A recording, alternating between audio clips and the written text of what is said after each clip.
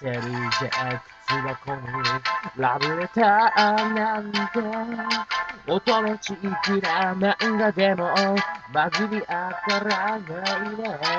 授業中に手を挙げて俺好きだってもし言えたら抱いてやるぜ。時間はったするなよ世紀末が来るぜ。欲しければ今すぐすがりつけ。ないないない恋じゃないないないない愛じゃないないないないそこが危ない。はい、お粗末様でした。ご視聴ありがとうございます。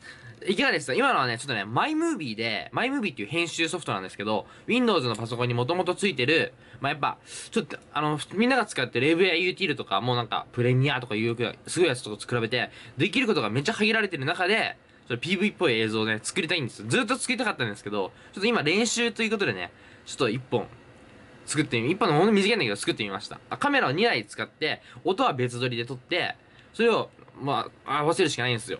音とね、動画を一緒に撮っちゃうと、それを一緒になんか、編集しなきゃいけなくなっちゃうの、マイムービーって。AVIT だとさ、動画と音声分かれるんだけど、それができないから、ちょっとね、大変なんだけど、俺ね、自分で編集してちょっと見た編集して今やってんだけど、一瞬 PV っぽいとこなかった。カット終わり初めてできたんだよね。マイムービーだとさ、2台で撮るとかやっても、うまく繋ぎ合わせることができなくて、俺もそれ苦手だよ、そういうのも。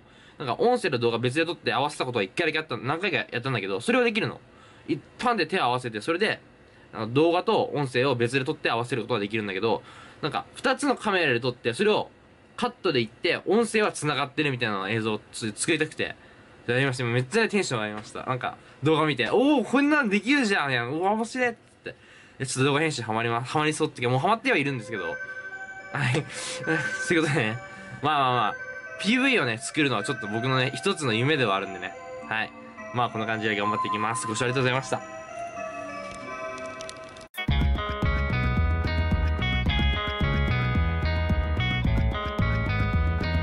Please subscribe.